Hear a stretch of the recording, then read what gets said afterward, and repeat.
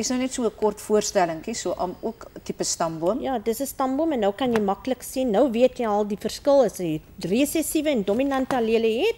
Weereens weet jy dat sikelselle neem jy dis 'n resessiewe alleel, 2 draers dan weet jy 1 normaal, 2 draers en weer 1 in hierdie persoon 1. Weer eens 3 tot 1 en 1 persoon hierdie sikelsel siekte. Ja. Net so weer 'n stamboom hier vir julle en ek dink Lorraine het ook nog enetjie vir Ja, julle. ons nog 'n stamboompie. Al het ons net so 'n minuut of 2 nog oor.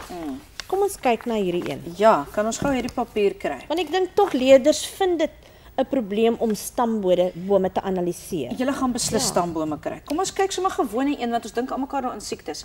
Kom ons kyk na lang hare en kort hare.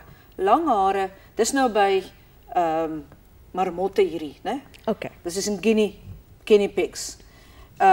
Long hair is recessive and short hair is dominant. And if we look at our key, remember in pedigrees like this, squares are male and circles are female. Nou kom ons kyk gou-gou.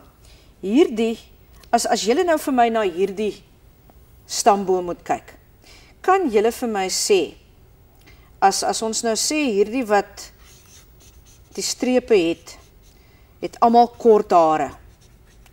Sou jy, sonder dat ek vir jou gesê het, vir my kon sê of kort hare of lang hare dominant is?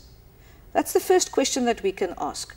If you are asked which characteristic is dominant, if they tell you the colored symbols, means short hair, right? Colored symbols, short hair. There you have it. Kort hare. Hoe kan jy vir my sê dat kort hare dominant is? Gaan jy dit weet? Karen, dink jy hulle weet of hulle kan sê? Kom ons kyk, ek dink op hierdie stadium behoort hulle te weet, as jy kyk net na die stamboom, waarna gaan jy kyk? 'n Dominante geen kom altyd meer gereeld na vore in die fenotipe. In die fenotipe, kyk net hoe baie daarvan is hier. So, omdat dit die meerderheid is, moet daardie kleur dan nou dominant wees.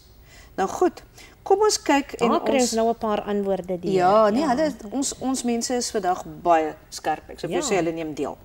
Nou goed, nou vra hulle vir jou in 'n vraag byvoorbeeld om die genotipes van hierdie verskillende individue neer te skryf. Nou die probleem is met 'n dominante kenmerk. Kom ons kyk na hierdie pa aan die kant van die stamboom, van die mannetjie van hierdie marmotte. Jy weet nie of hy groot H of groot H klein h is nie. But what you can know is that the one showing the recessive characteristic can only be homozygous for that characteristic. So she must have 2 small h's, which means that she's the mother. To all her children, she can only give a small h. En as sy daar dan nou iemand het wat ook die resessiewe kenmerk wys, wat beteken dit? Pa moes ook 'n resessiewe geen kon gee. En daarom weet ons in die individu 1 is groot H klein h en nie groot H nie. I'll repeat that. It's important. I think you should. Yes, because this individual shows the recessive characteristic, we know that she is homozygous for this recessive characteristic. It also means that all her children can receive from her only a recessive gene, which means that this girl, this boy, this girl, this boy, regardless of what they look like, will all have at least one recessive gene, the one that they got from their mother.